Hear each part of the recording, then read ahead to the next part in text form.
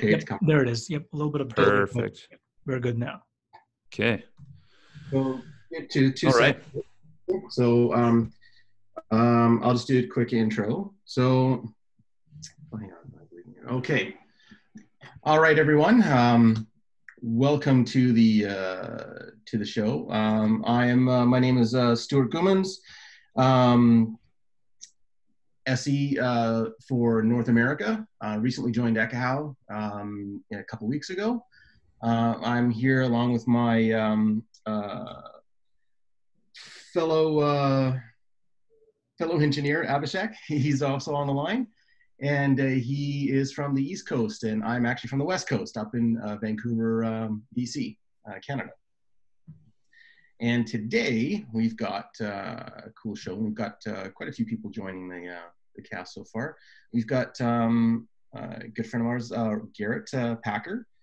He's gonna do a little kind of thing about hospitality Wi-Fi and some of those things of, what is it like to do wireless in the hotel world, right? What's going on in that area, in that space. So it's always been a good topic for a lot of people, and kind of thinking, is that we all stay in a hotel, we all want to have good Wi-Fi, and sometimes it's not so great, and sometimes we just want to get in and out of it as quick as possible. But sometimes it's good to have a good Wi-Fi. So without further ado, I'm going to pass the mic over to Garrett.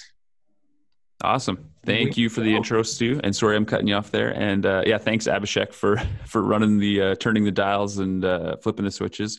No had a little bit of fun getting into this webinar this morning. Yeah, like Stu said, my name's Garrett. I'm also from Western Canada. I've been working in hospitality Wi-Fi for quite some time now. My focus has been on the actual WLAN engineering side for about 3.5 years. Before that was more involved in some of the pre-sale side of things, deployment strictly, but less design. And yeah, it's taken me to a lot of different places throughout North America and overseas a couple of times. And everyone's aware of hospitality Wi-Fi and some of the particular challenges therein. Everyone's experienced terrible hospitality Wi-Fi because it's often done poorly.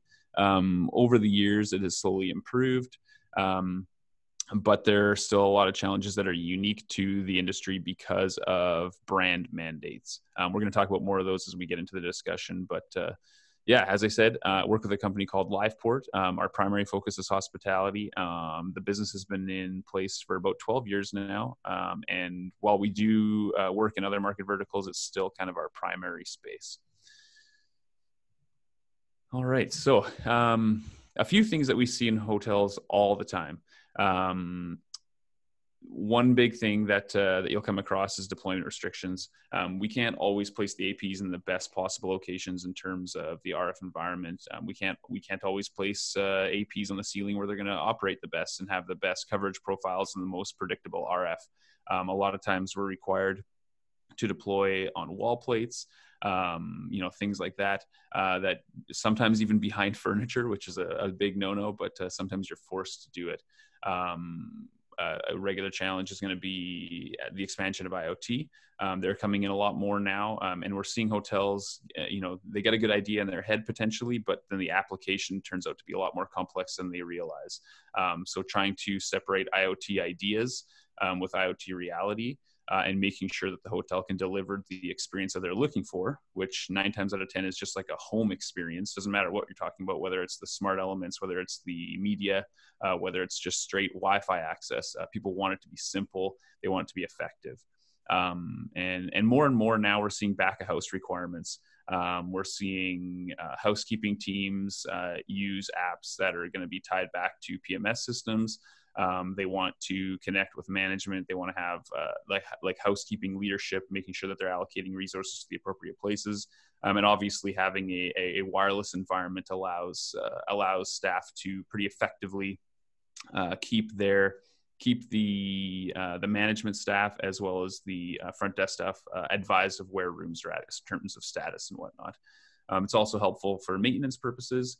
It's pretty quick and easy if you have an effective communication grid to make sure that maintenance staff know where problems potentially are. where they need to go and how to get them resolved quickly. Noted here brand standards. I mentioned it earlier. Because Wi-Fi in hotels has such a terrible reputation, a lot of, especially with the bigger brands, they're trying to shift that conversation. No one's surprised now by the importance of Wi-Fi. You see, guest and hotelier surveys time and time again. 95% of guests say Wi-Fi is the most critical part of the experience. 98% say they won't go back if they have a poor Wi-Fi experience, et cetera, et cetera. So the brand standards are trying to address those concerns and those very obvious priorities for guests, but there are some struggles. There have been some growing pains with those brand standards. Too often, the brand standard doesn't allow for enough nuance, and anyone that works in Wi-Fi knows that there's the hard and fast rules don't really exist. The trademark it depends. That Sam Clements is well known for. It's very true here, just as it is in any other Wi-Fi environment. So trying to work around those brand standards is sometimes actually more detrimental than positive. So that's a challenge that you have to look for when you're doing hotel Wi-Fi. Site access. Stu and I were chatting a couple of days ago about one of his experiences in hospitality, and he noted the challenge of just simple room access to, say, do your validation surveys. That's something we obviously have to deal with all the time. But if you work well with the management team, you're going to be able to allocate the time and resources to do it. We'll talk about it a bit more, but if there's one thing I can say about hospitality Wi-Fi is don't skimp on the validation survey side. And as much as it pains me to say this, if you absolutely have to cut somewhere in terms of survey work, it's usually going to be on the front end. You're planning surveying. And the primary reason for that is because sometimes those brand standards have a mandate for, an AP per room or an AP every second room, et cetera. And if you don't have an option as to when and where you deploy your APs, there's going to be less value in that planning survey and more value in the validation, so that you can tweak and tune accordingly. Captive portals, the dirty word in the WLAN industry. It's obviously rampant in hospitality. You'll get the argument that it's there for legal purposes, but a lot of times hotels and hotel brands in general they're more looking just for, I don't know how effective it is necessarily, but they are looking for opportunities to engage their guests, provide a little bit of information about necessarily the hotel that they're in, just the brand in general, and trying to drive a little bit of recurring bookings. So I can see why it's there. But obviously the challenge in captive portals is that it's that client drivers and whatnot define really how that's going to work. And so that's probably one of the most recurring challenges for us is having some kind of big, iOS update, Android update, whatnot. And it changes the behavior of the captive portals. And then you have the captive portal providers scrambling to update and adjust accordingly. So how do we approach each project in Wi-Fi? In the case of hospitality, we approach it pretty similar to any other project in any other vertical we work in. Obviously, there's some unique aspects to hospitality, but we still try to stick with the tried and true approach. For us, the customer education element is a lot more important in hospitality than it is in some other verticals. Part of that is because with a lot of other verticals, we're typically working with IT professionals. So the education is important. Wi-Fi is a widely misunderstood technology and medium, but there's at least a basis of understanding there when it comes to protocols and whatnot. In the hospitality market, there's often no IT person on staff. There's often, you'll have the night accountant who also happens to know how to use his iPhone, and he's the IT guy for the hotel. So we have that challenge to deal with. When we're lucky, we're dealing with a larger block of hotels or, some of our larger chain clients. Obviously, in those cases, we're working with IT people, and there's less of a learning curve.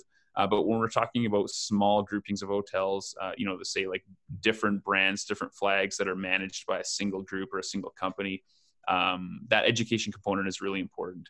If ownership and management understand some of the underlying challenges and complicated nature of Wi-Fi, they're more likely to make good choices and commit to a process that's going to work for them. So yeah, helping them understand what they need leads us into the conversation about what the site actually requires in terms of Wi-Fi.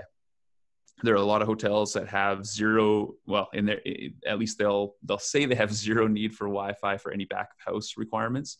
But oftentimes, we'll present a couple of potential use cases, and they'll potentially, oh, okay, yeah, I know that would be really nice to have, or that'd be great to have, or we have to have that. So defining your requirements beforehand is obviously critical. In hotel environments, there's a lot of spaces that can be challenging to provide coverage in. A lot of times you'll have service elevators that don't have any interconnectivity with the the thoroughways that the guests are in, and more often than not, you're talking about a tower with a concrete structure through the middle with all of your elevators, and a lot of hotels are looking for coverage in those spaces, so you have to plan for those. When you get to the survey stage, we like to use a combination of methods, and I'm very open to hearing other methods too, because you always have to kind of shift and be on the ready to adjust what you're doing.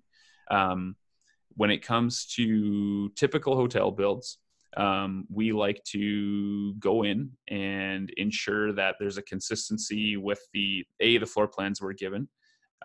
That's always step number one. Make sure that everything that we're seeing, so that when we do our projections, we know it's gonna be valid. Furthermore, we want to make sure that if there's anything that's kind of odd from one floor to another floor, that's obviously factored in. And when we go through, in an ideal situation, we actually do what we refer to as attenuation surveying, where we're actually measuring the attenuation of each wall in the facility. And we'll get sometimes we'll get the question of like, well, is it really worth doing all of it? I would say most times it is. But again, with potential budget constraints and time constraints in a hospitality environment, we try to at least have a good representation of the building. So obviously, a lot of hotels are going to be the same from floor to floor to floor. And so we try to look for a level where you're looking at maybe, less return on your time investment. So if you're just looking at a typical box hotel with 100 rooms, 4 floors, 25 rooms, something like that, maybe we'll just survey out 2 floors, survey out all the top and bottom attenuation, and make sure that we're good there. Just a little less disruption for the guests, a little disruption for the staff. But there are clients that have a much more higher sensitivity in terms of post-install performance. They're looking for a lot more in terms of service. They want to deliver IPTV services over the Wi-Fi. They want to have guest streaming and whatnot. For properties like that, we're always aiming to get 100% coverage when it comes to testing and surveying. And then above and beyond the attenuation surveying, we're also going to do some AP on a stick work, where we're going to take either the mandated AP or the AP that we've recommended to the client based on their requirements. And we're going to do some testing where we're taking our Sidekick and we're taking in our testing equipment, and we're checking the cell sizes, looking for the edges, trying to see if trying to confirm that we've got a consistent shape to ourselves and whatnot, so we can plan accordingly. So that's pretty cool, Garrett. So, I mean, maybe we jumping ahead here, but I mean, how do you, when you talk about the design and the survey? I mean, hotels have the most crazy aesthetics, right? You can't, there's like ceilings and whatnot that you can't even, think of how am I going to get an AP there, right? Or you come into a grand ballroom and you're like, oh wow, there's crown molding everywhere, right? It's it's like, where do I put things, right? Totally. Yeah. Like obviously hotels want to maintain a certain aesthetic appeal. Some are going to be a lot more sensitive than others. I won't say who, but there are a couple of larger brands that we work with that have, they've mandated Meraki infrastructure throughout for all of their properties. Like our our company's vendor agnostic, so we work with multiple AP vendors. And if it was if it was an independent hotel or an independent chain, we may recommend something different in a given scenario. But when you're locked into a particular vendor solution, it's really, really helpful when they have different options in terms of AP model, antennas. So speaking on Meraki, when they released external AP models, that was very, very helpful in that regard, because there were situations you mentioned ballrooms and something like crown molding everywhere.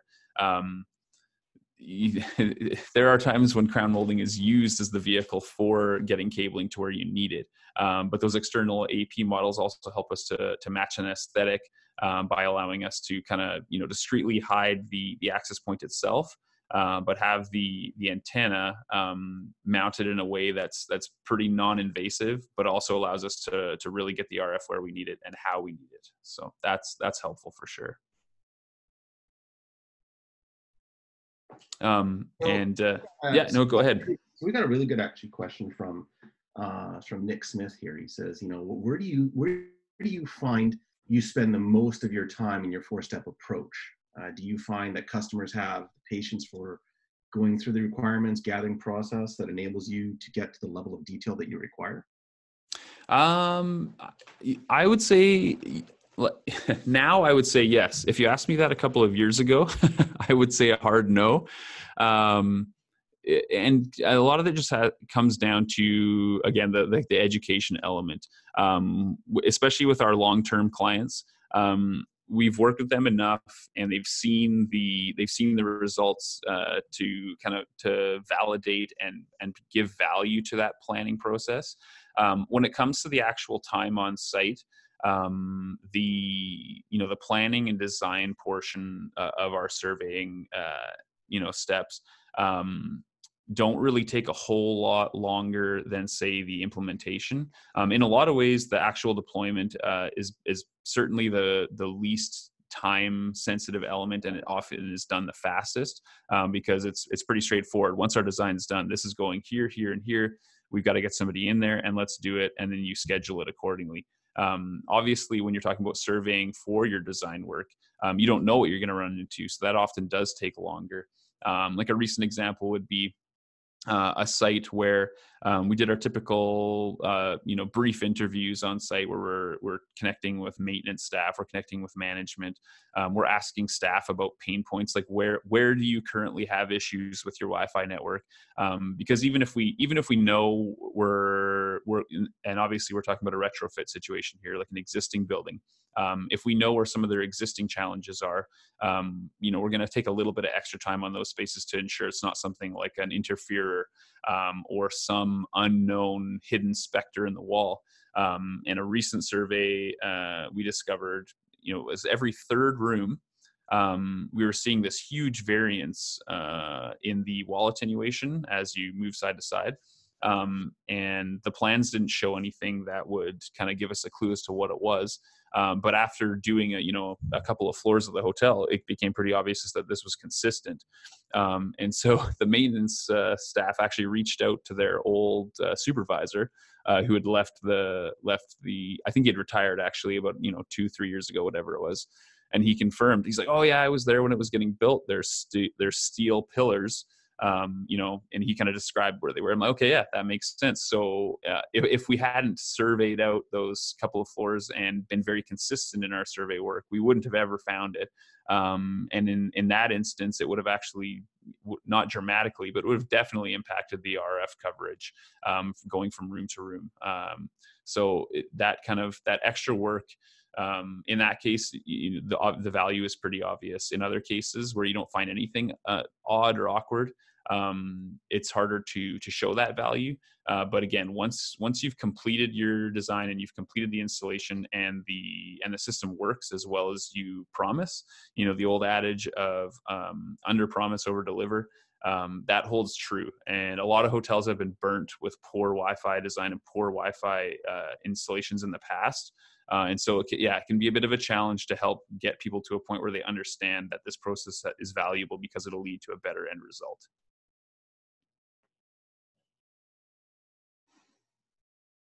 That's really cool.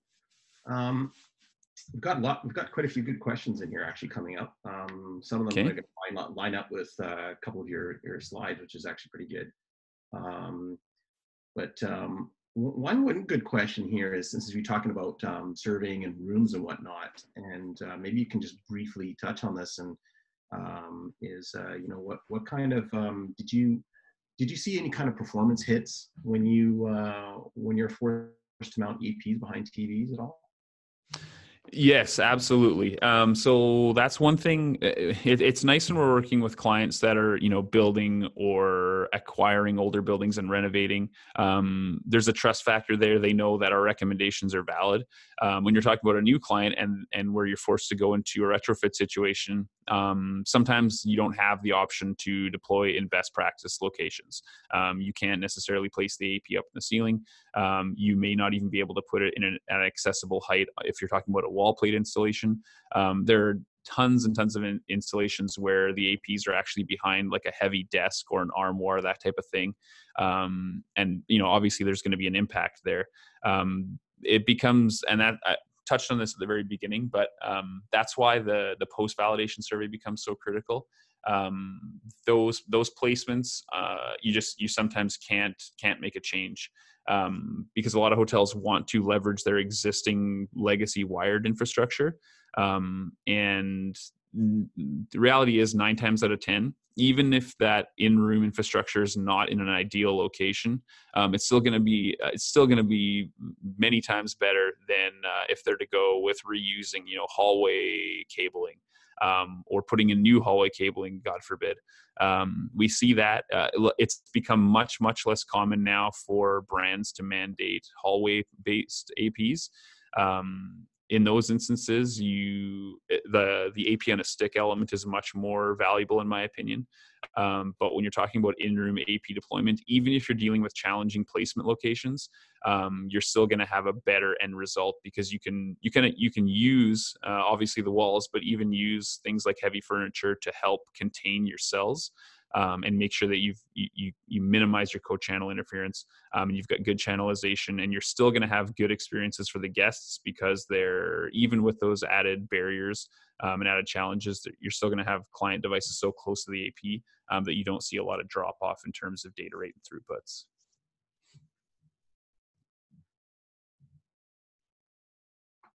Well, that's pretty slick. Yeah, no, that's good. And I'll just, I'm going to touch on some of the tools here that we use. I've already talked about surveying, jumped over a couple of slides because we kind of just naturally covered them with a couple of the questions. But when we're doing our attenuation surveying, that, at least that's what we call it. Other people have different names for it. We'll use an AirCheck G2. We're going to use a mobile AP as our signal source. And we kind of use a hybrid of a couple of different methods. One method I learned years ago from at an ECSE class with Devin Aiken, and another one of my colleagues took a class with Keith Parsons, and he had a slightly different approach. While they both used the AirCheck G2, Devin used a process where he would check free space path loss with a 6 meter test. And then he would add his attenuation surfaces in between and kind of maintain that distance and measure the difference. So it makes sense. But there are some challenges with that make it a little harder to get down to the granular detail of walls, especially when you're talking about closed or cramped spaces, like small hotel bathrooms. Even trying to measure the full scope of a closet, for example. They seem like small and potentially unimportant. But if you're repeating that same thing 100 or 200 or 500 times, you want to get it right. And so Keith had taught this method where you actually place the G2 kind of at the wall. You measure on one side, you go around to the other side, place it on the opposite side of the wall, and get your loss measurement.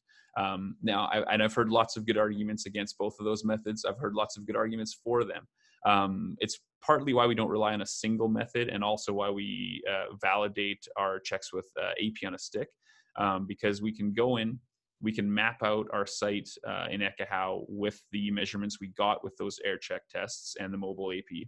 And then we can contrast our AP on a stick readings that we gathered during the same survey work, and then compare them against what we're seeing in the projections.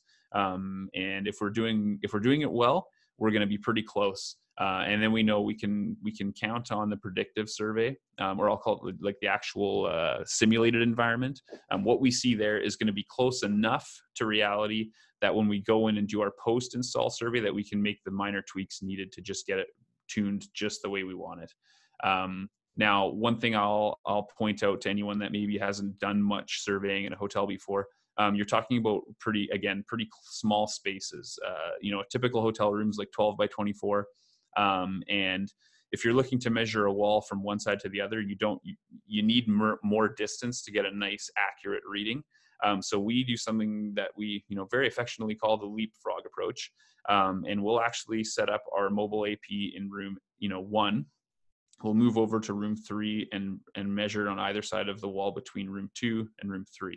I unfortunately don't have something to illustrate that here, but feel free for anyone to reach out if you want to get a better understanding of how that works. I can definitely send it to you over like a direct message or whatever. But yeah, that's how we take that approach. We're extending out the distance from the AP to the measurement tool to make sure that we have a more accurate reading, and we're not relying on that ramp. That high loss of signal over the initial few meters, and it's a little flatter once we get a little further out. So we always want to be at least 4 to 5 meters away from the access point source. Well, that's actually pretty a good little method. I actually want to know more about that for sure. I mean, that falls into a question that Peter Rock had was, what method do you use to accurately determine the attenuation of a hotel floor? And yeah, asking that, Wi-Fi knowledge will suggests that a method of determining attenuation of a wall. However, this requires a transmitter to be placed some meters from the wall. And I think you were suggesting that in the way your method was in a way. Yeah, certainly. And sorry, can you just read that question back for me again? I just want to make sure I got it right. Yeah. So he said, what method do you use to accurately determine the attenuation of a hotel floor? Gotcha. Okay, so we use a very similar approach actually, and I was going to describe that actually. So that first method I described, where you're looking to get a 5 or a 6 meter free space path loss measurement, so you get kind of a baseline. And just for the sake of argument, let's say we're in the hotel environment and we check our 6 meter distance and we get a reading of -55, just as an example. We'll take that mobile AP. We'll place it, wherever we need. It doesn't really particularly matter. We typically aim for at least 3 points per floor at least. And then we'll do a similar process. We'll place the AP. We'll have one tech AP side and one tech with the G2. And they'll actually proceed up 2 floors or down 2 floors, whatever the case may be.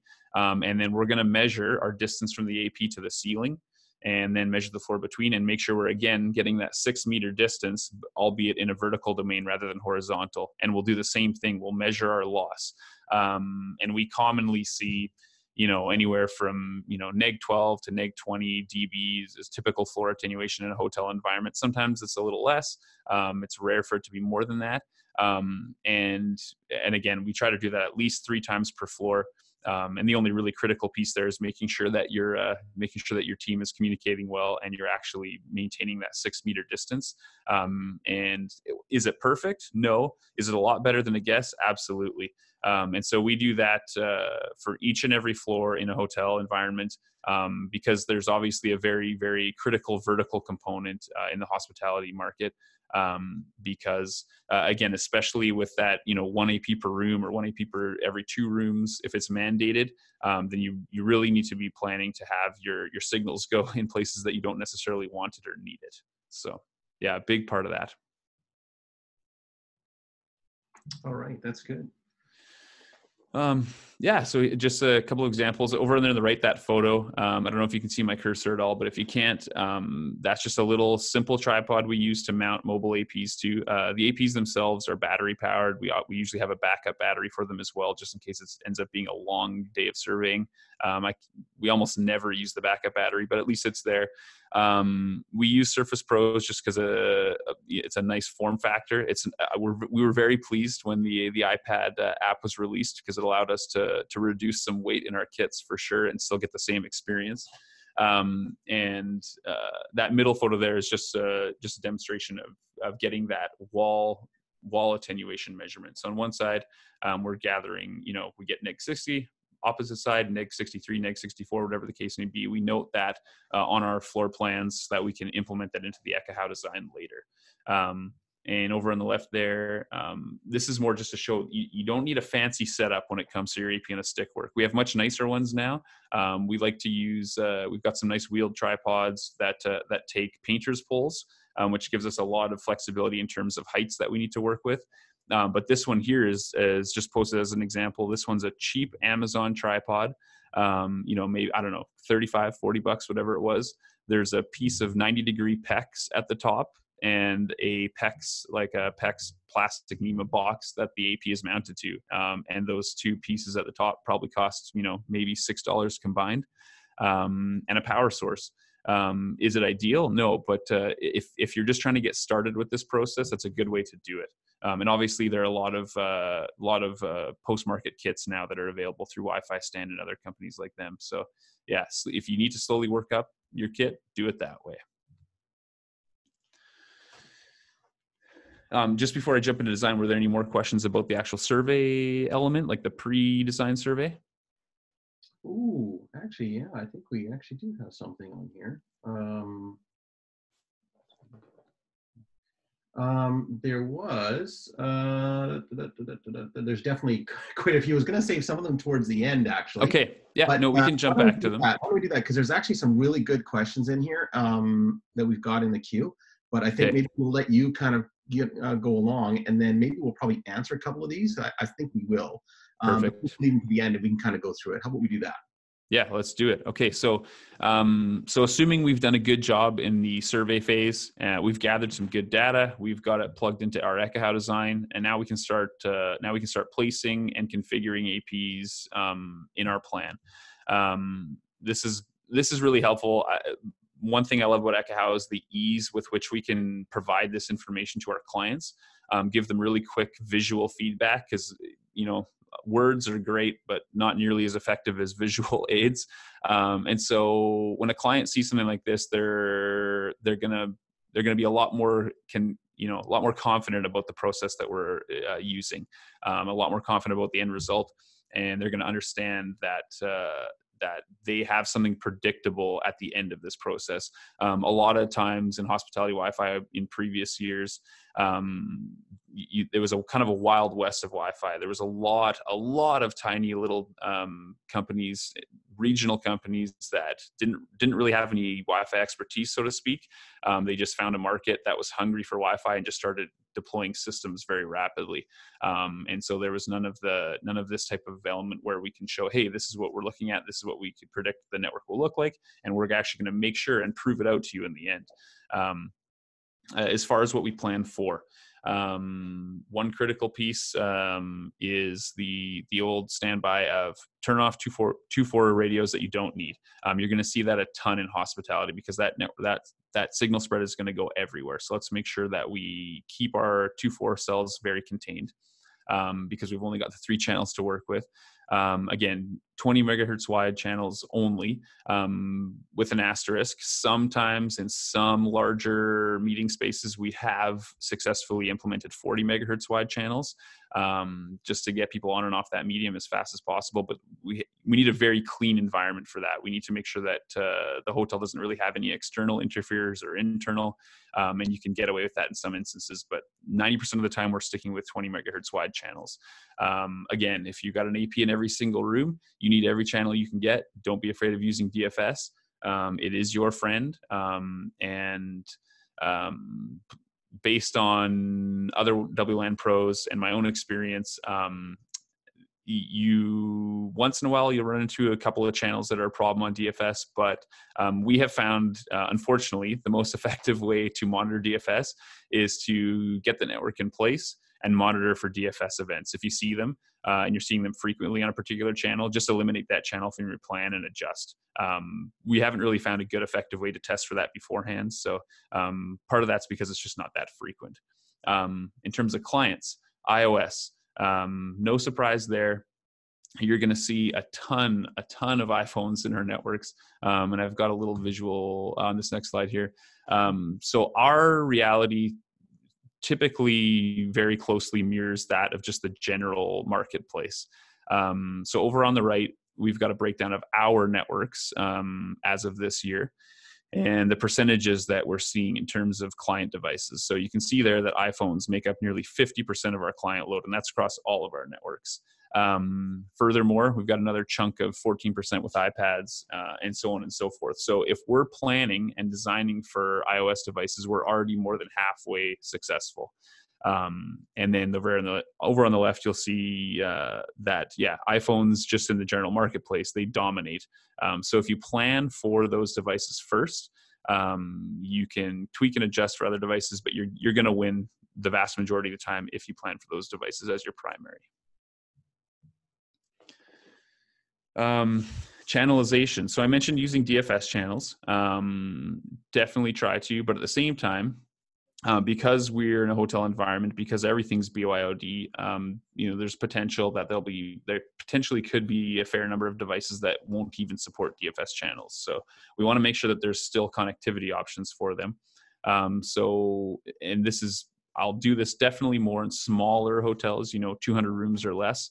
And we'll look to stagger Uni 1 and 3 channels, which are pretty much supported across the board, any device that can handle 5 gig connectivity, and stagger them with Uni 2 channels to help make sure that there's something that they can connect to, no matter where they are in the hotel. Meeting spaces. A lot of times you're dealing with high ceiling heights. So we'll often use patch antennas, but in some other instances we'll use down-tilt omnis.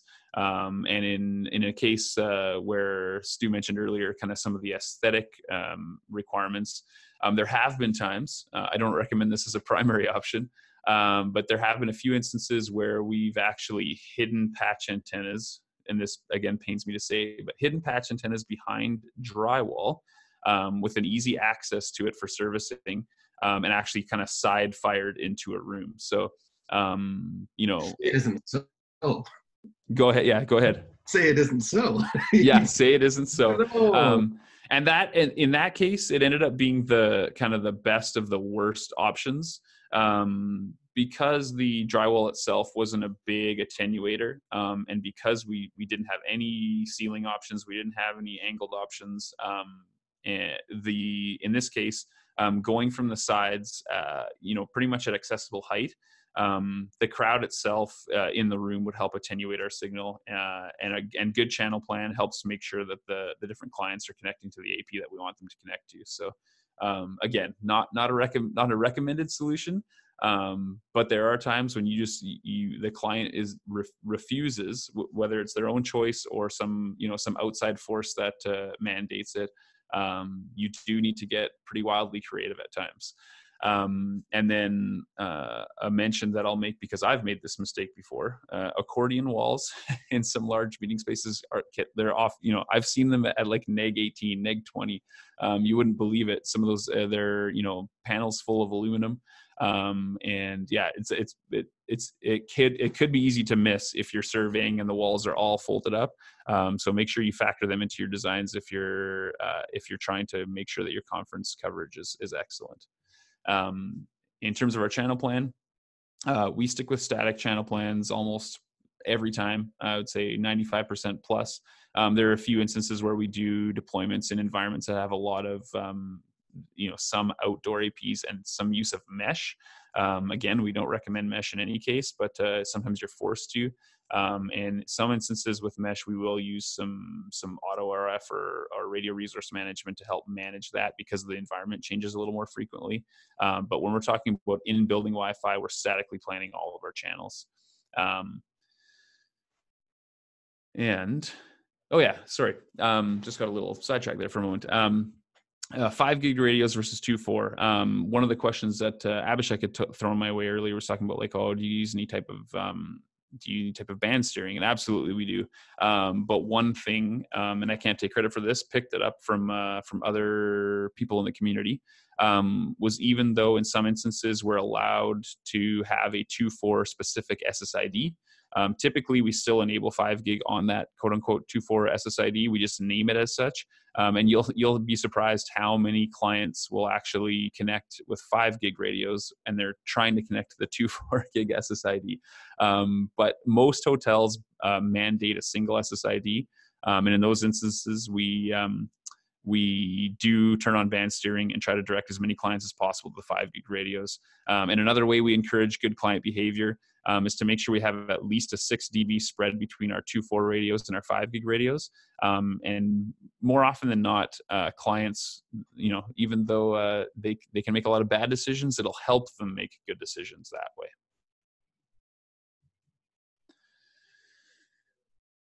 And the ever important backhaul. This is probably going to be pretty elementary for most, if not everybody listening in. But it goes without saying, if you don't have a good backhaul connection for your network, it won't really matter what you have inside the building. You could have great channel plan. You could have great AP placement. You could have everything at peak efficiency. But if it can't get through that pipe at the end, it won't really matter. You're still going to see poor user experience.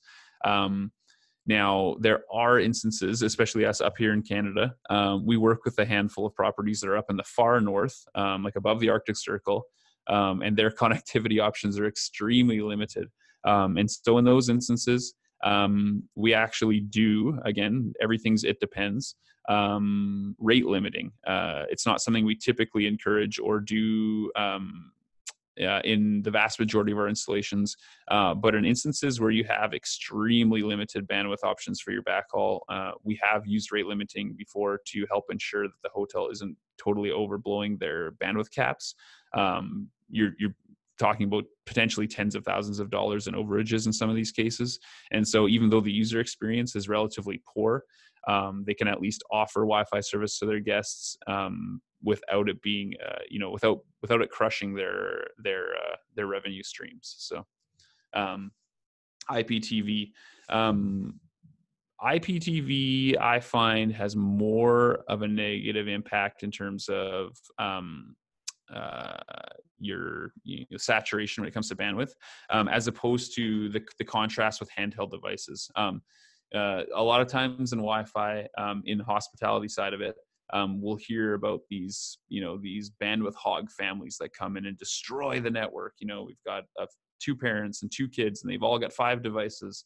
And while those are entertaining to imagine, the reality is, there really isn't anyone that actually does that. Even a family with 5 devices each, yeah, they're bringing them in, but they're not all streaming 4K video at once on 5 devices each. And so in the same way, salespeople on the vendor side of, APs and whatnot, they're trying to put the best foot forward and say, oh, you need this, you need multi-gig, you need, whatever, 2.5 gigabits per second. The reality is that that's not going to be the case. But we have seen where hotels are offering IPTV over the WLAN. If they do have 4K enabled TVs and people are actually using, say 4K Netflix and whatnot, that is definitely going to have a significant strain, because you're getting true 4K streaming versus that when you contrast it with a mobile device where it's actually going to get down clipped. And it's not using the same bandwidth that you would get in a different situation. So if you need to offer streaming TV services over the Wi-Fi network, that pipe needs to be nice and big. And then finally, our deployment and validation. So the customer understands the process. They understand the value. We are aware of the brand standards that are mandated. Where we need signal to be at the cell edge, how many APs, if there is that mandated, it's in there. And we have taken all that information. We've gone through our design, and we've got the BOM, we've ordered the material, and it's ready to go. So collaboration with the hotel staff is absolutely critical. They need to understand that we need to get everywhere, and we need to get there in a timely fashion to minimize disruption to their guests, and minimize disruption to the overall operations in the hotel. So we laid out pretty clearly with our project management team, and they will have a day-to-day schedule indicating what rooms need to be accessed between and what times they need to be accessed at. The actual AP deployments themselves are typically pretty straightforward. In a lot of ways, those are the easiest parts to coordinate, because there's an understood beginning and an end. Once you go into the room, the AP gets installed, and once it's in place, it's done. Whereas the follow-up survey, that's where it can be a little more challenging. But one benefit, again, with some of the new features that Ekahau rolled out, not that long ago with Ekahau Connect, is the collaboration ability when you've got a few different technicians surveying at once and you're updating to the cloud in real time.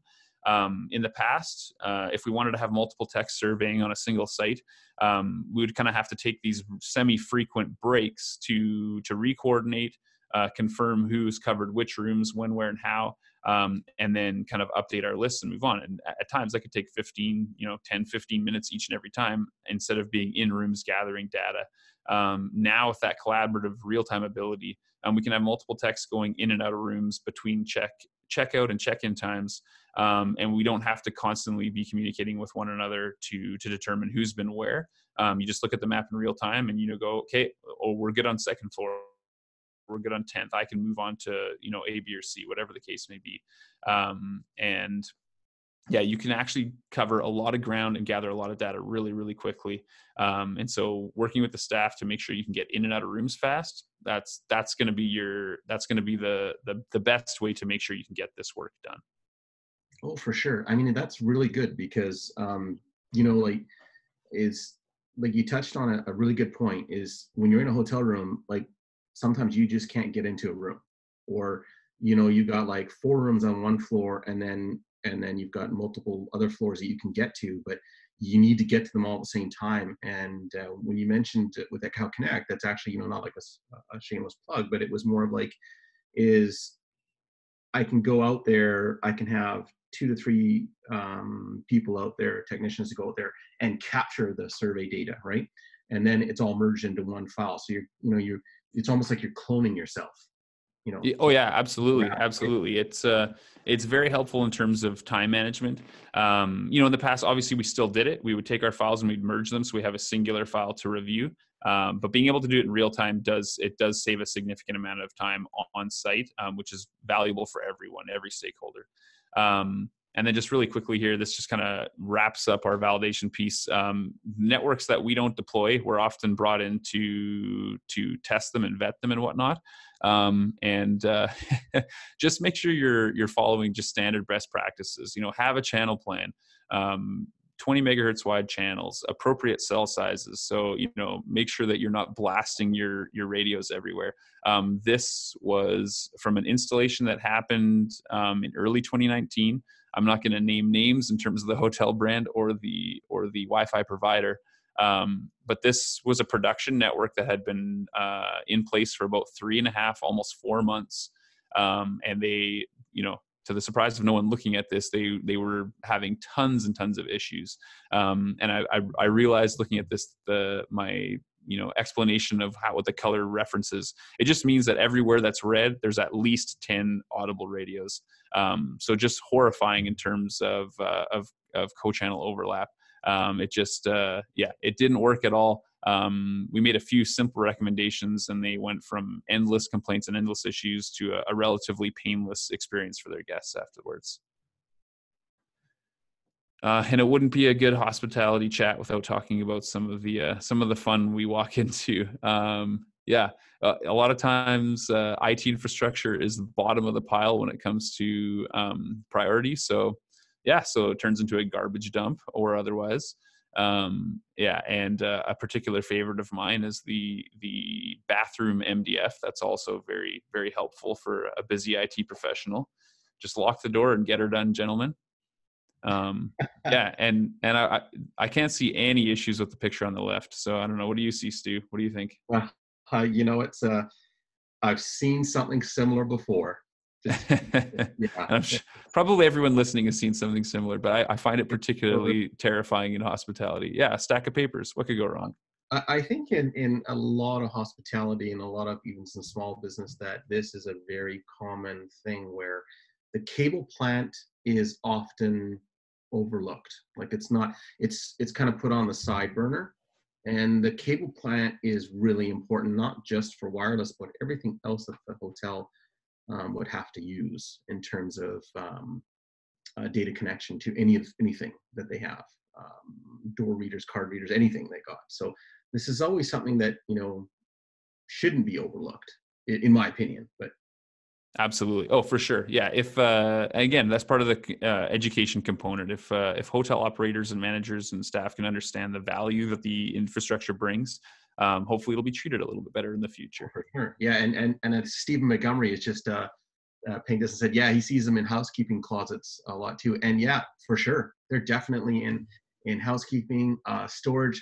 Sometimes they're in one of those housekeeping closets where there's there's water, constantly. Yes. Really, the moisture level in there is pretty high, right? So yeah, absolutely. So your initial site walk is critical in identifying some of those potential hazards and making sure that you plan around it. And hopefully in most cases you can come up with a much better solution than the status quo.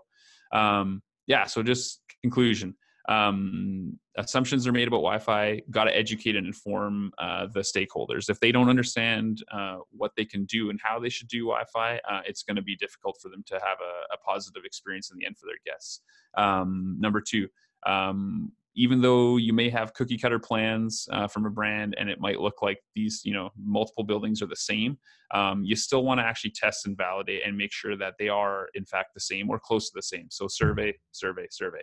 Number three, designing the network for consumer devices. If you look to keep on track with the most current and most common client devices, design for them.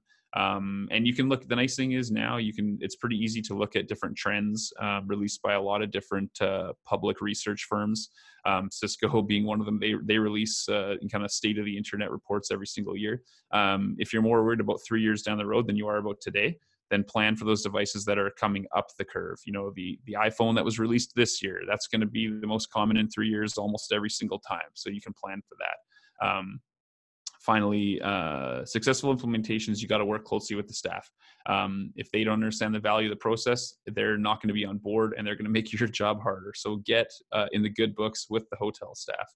And finally, even if all your budgets are very stripped and very, very, they're under pressure, don't skip the validation phase. If there's any single piece of hotel Wi-Fi design and deployment that will cover your ass and make a great experience for everyone that's using the Wi-Fi network, it's that validation survey and your adjustments and your tuning. That's that. Thanks, everybody. Wow. Thank you very much, Garrett. I mean, this was really good. I loved it. We have a lot of questions in the offer, and they're really good ones. We've got some great questions that I'm going to highlight a few of them that are actually pretty good, and we'll probably be able. Some of them actually we probably answered live. One question stood out, which was really good. This one was by Chris Reed, and it says, are refresh cycles and redesigns driven by the local hotel management, or does that come from brand directives as well? Like, is the vendor coming in? It's a mix of both, for sure. In more independent situations, we find that, with our clients, we try to be ahead of it. If we're seeing that the infrastructure is aging, we're starting to see a higher incidence of support issues, maybe higher incidence of hardware failure, we're obviously going to encourage a refresh. But there's a lot of times as well where the infrastructure is fine. The network is operating well. Guests are having a great experience, but the brand has mandated a change. Either they've elected to go with a specific vendor or a couple of vendors, for example, and the hotel in question doesn't have that particular vendor. They will force a change. But thankfully, in those instances, most hotels, and we've seen this across a wide variety of brands and management groups, is if they have a well-functioning network, they can often get exceptions or waivers and maintain operation of those networks for a given period of time before they're forced to make a change. So yeah, it comes from both sides. There's not something that's hard and fast when it comes to that. Oh yeah, for sure. Now we've got another one here that's more of a statement, I guess, but it's actually some good feedback. Is um, step 4 says we rarely get hotels to pay for a survey. Most motel customers just want us to provide a design based off their fire plans that, you know, been copied 17 times. We use survey software, you know, on properties that have strict brand standards and require the hotel to pay for these things, right? So, I mean, yeah, it's, I guess, and even in my experience, I mean, I've seen it's that is usually the case. They probably just want it wireless and they don't want a survey. Is that something that you see as well? Yeah, there are instances where the budgets are so strict that they say they don't even want it. In those instances, typically we're going to do it anyways in some fashion. Again, because we can very rapidly survey a given space using Ekahau, particularly in tandem with a Sidekick. We can get in and out, and at least 30, 40, 50% of the rooms in a, depending on the size of the hotel, of course, but typically when we're talking about hotels that just say they don't want it, we're probably talking about a small hotel with very limited budgets, and it won't take a lot of time to get it anyways. And in our case, because we're a managed provider and we provide 24/7 support services to hotels post-install, there's a benefit to us to gathering that data regardless, so that we can adjust the network. The better the network works, the better it is for our team in terms of support volume, the better it is for the hotel in terms of happy guests, and those revenues come in. But as far as how I approach it in terms of pricing, we generally don't have a separate price for post surveys. They are just built into the installation services. And if we know that we have to trim somewhere in terms of survey work, it's more often going to be at the front end. But I have to use the "it depends" scenario once again. If you're working with poor data at the beginning, or if you're working with I think you said like fire escape plans that have been copied 17 times, there are challenges there that sometimes just can't be overcome. And then it's about managing your customer expectations. Good data in, good data out, appropriate budget allocated means appropriate results. So I don't have a magic answer for that, unfortunately. But there's still value in trying to do at least some survey work post install, even if the client says they don't want it or need it. Mm-hmm. Got one other interesting questions here. This is from Peter Rock. Considering the floor plan attenuation is probably closer to 20 dB and higher, have you found any success placing APs in a staggered pattern from one floor to another? And the second part of it, in my experience working in hotels, I have not found any advantage to this as compared to placing them in vertical alignment, where APs are placed in every other room in a typical size hotel room. I hope I followed that properly. Question being, as I understood it, was that the question was, do you ever count on vertical signal propagation versus horizontal signal propagation?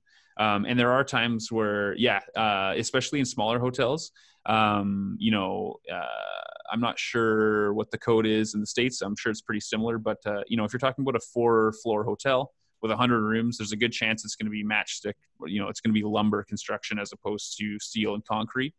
And there's a lot of instances where you don't have a very substantial signal loss going floor to floor, and in those instances sometimes we'll even deploy APs every third room, and have a alternating deployment plan where on floor 1 you're in room 1, 4, etc., with that gap room, and then on the opposite floors you're going to be in the middle of that. And oftentimes you're going to have coverage side to side, obviously, but you'll also have that coverage from above and below. And in that instance, if you do that type of pattern, you'll also have some redundancy there. If an AP fails or gets dropped off for some reason, you'll likely still have coverage from a neighboring AP for that particular room. while it's getting repaired or replaced. All right. Oh, definitely some good ones. Oh, this is a good one here. For the frequent travelers in a room, what's the best way to give feedback to a local hotel or brand about poor Wi-Fi experience? So what have you found that's been helpful? Because Obviously, I'm in front of it, right? You're like, oh, it's not working. Yeah, exactly. People just want to throw in the towel, and I understand that as a fellow traveler myself, and I spend probably too much time in hotels. That's what happens when you work in the sector. Yeah, when it doesn't work well, it's super frustrating. And being WLAN pros, everyone knows the few little simple tricks you can do to help try to make sure that you get an appropriate connection to an AP that's actually nearby, especially in a poorly planned network. But when it doesn't work well, you want to check to see if there is live support for the network. If there is, I can't speak for every provider, but I can say for ours that our hold times are under a minute. So, try that. But at an absolute minimum, make sure you're communicating with the hotel staff. They feel it the most. They want to make your stay beneficial and helpful. So they'll pass it on to management as needed. And if there's one thing we know, once hotel management believes there is an issue, they're going to do everything in their power to correct it.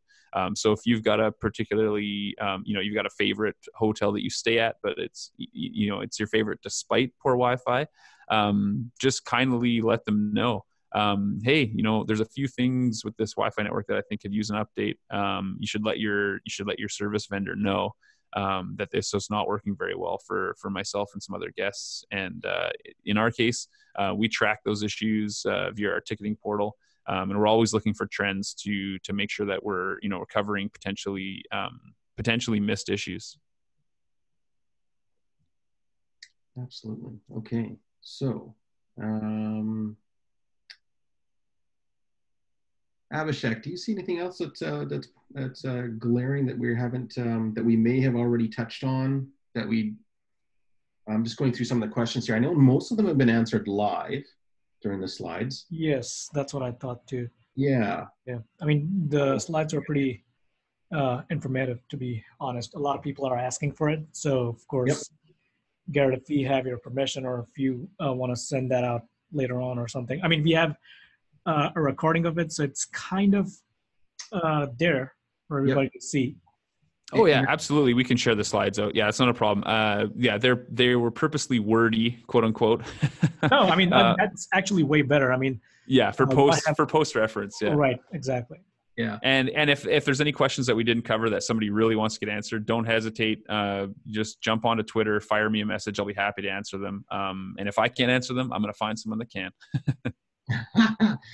Yeah, no problem. So this is great. I think usually we will post it on a page later that you can actually view the slides, and then go through that. But there was definitely some good questions. I think we did touch on quite a bit that was in there as well, and definitely some were more of just kind of helpful hints and stuff like that. So.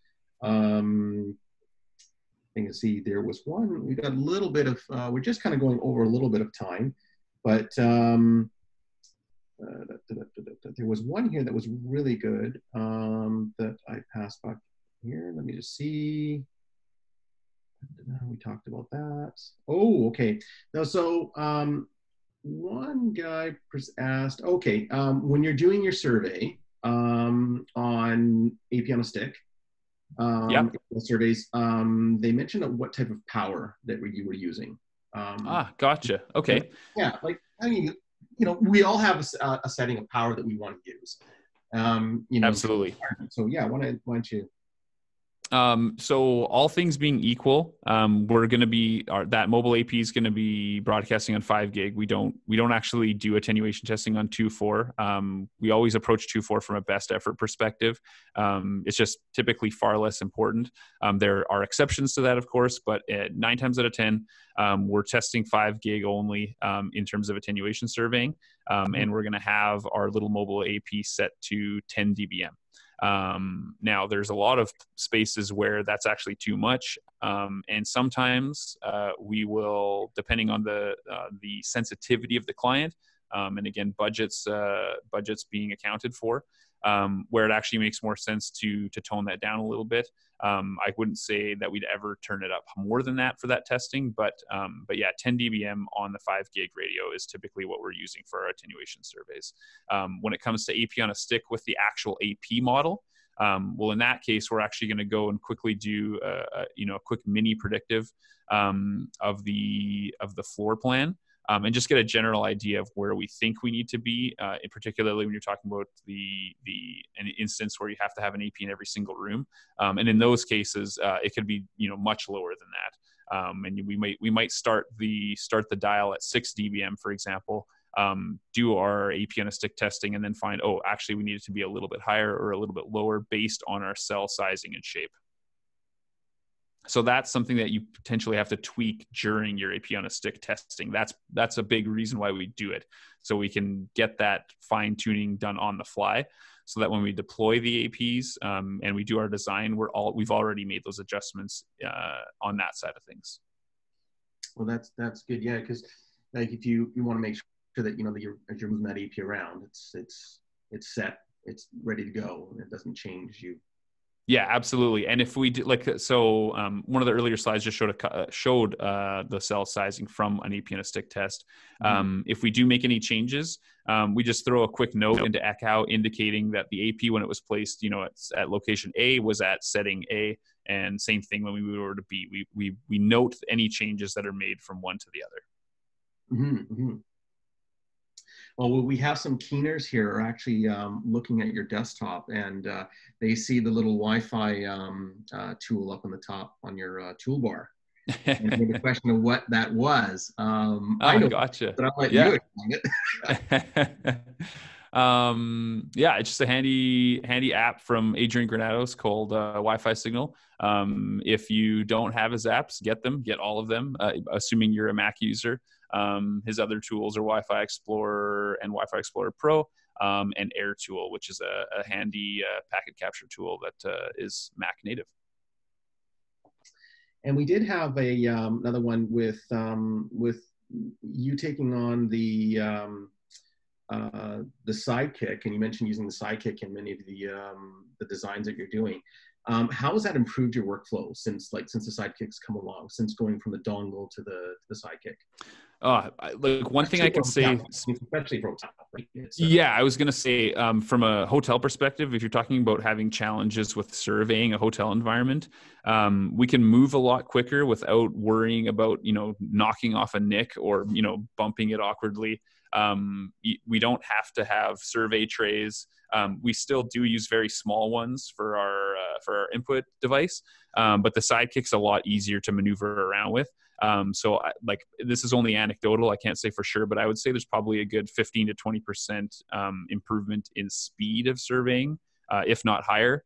And that's one of the biggest differences we notice. And obviously not having to stop really at all during the process, because of that time sensitivity, we try to minimize breaks when we've got room access. And obviously if the batteries on our devices are going to outlast our open windows, then that benefits everybody. Okay. Wow, just trying to get through all of these questions. So this is good. Man, I don't know. Do we have enough time for questions? I mean, I think we can go on. I don't know. You probably have to go. I mean, I'm good for a bit longer. No worries. Yeah, this obviously went overtime, but yeah, I apologize for being long-winded. we still have quite a few people on the line, which is good. So okay. I'm gonna just try. Abhishek, is there something that stands out there that we could probably end off on a really good question? Yeah, so a lot of people always have asked me what's better, do continuous or stop and go. Do you stick to a specific method of surveying, or do you mix and match? Or is sorry to cut you off there. No, that's fine. Yep. The short answer is we use both. But the vast majority of the time we're using continuous survey. And that, like I said, speed is critical in a hospitality environment. But in a troubleshooting scenario, stop and go is really handy because we want very precise readings from very specific locations. Right. And so that it wouldn't be the first tech to actually hop up onto a bed and get a stop and go survey right there. There's just little instances where that stop and go is helpful. And particularly if we have to, if we need to do a little bit of remote work with somebody that potentially has either never or rarely used Ekahau, it's very easy for us to engage a remote tech and have them go through that process and know that the data is going to be good. When you're talking about continuous surveying, there is a bit of a learning curve there. And while it's our preferred method, if you're talking about someone that's new to the product or just using it once in a very long time span, Right. that stop and go is really helpful to ensuring you've got the right data in the right place on the map. Mm-hmm. Awesome. And I think this was another one that I think this definitely is good for the hotel piece is how about installing an AP above a wooden ceiling, or when you have AC and ductwork around, and in a hotel you have a lot of ductwork, especially when you enter a room. And I think that this is kind of it's not as if it depends. It's kind of, okay, well, will the AP work here? You have to almost test it, right? And you have to kind of see if it's going to work. But one thing as I might want to add is that putting an AP above the ceiling, make sure it's accessible with a proper enclosure that's accessible to get to, like something that's nicely aesthetic, but don't hide it in such a way that it may break a fire code of some sort. It's like any electrical device, right? You don't want to hide it. Yeah, certainly. There's a lot of potential problems with APs physically in the ceiling. Most people that work in Wi-Fi know that the potential negative impacts to the actual RF itself. It makes things less predictable. So it's been like, have we done it in the past? Yes, based on brand mandates. But it's been a few years actually since we've deployed APs in the ceiling. But if you're forced to, like Stu mentioned, there are some pretty solid in ceiling enclosures now from a few different manufacturers, and they are pricey.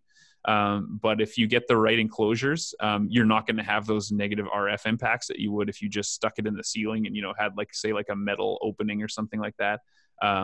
You'll have a lot more success if aesthetics are critical, to make sure that there's some additional budget allocated to hiding or covering the APs. Yeah, that's definitely good.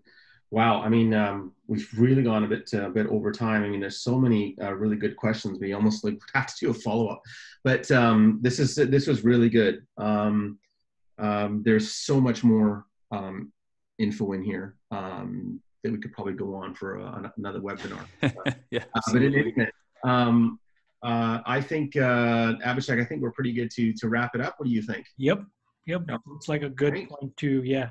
And I mean, of course, this is a really interesting conversation, really interesting way to design Wi-Fi for hotels, hospitality. I mean, there's something that I learned today, a lot of new stuff.